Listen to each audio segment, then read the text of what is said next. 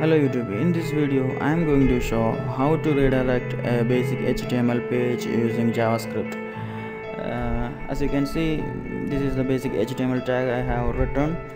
Also under script tag I have written window.location.replace to a new web address. What it basically does is when I saved this to test.html. When I open this file, it will automatically redirect to openspeedtest.com or whatever the address you have written here. This is the basic HTML redirection using JavaScript. I am opening this file using Google Chrome. See that it is automatically redirect to openspeedtest.com. Also you can use window.location method for getting current URL address or current path name or current host name.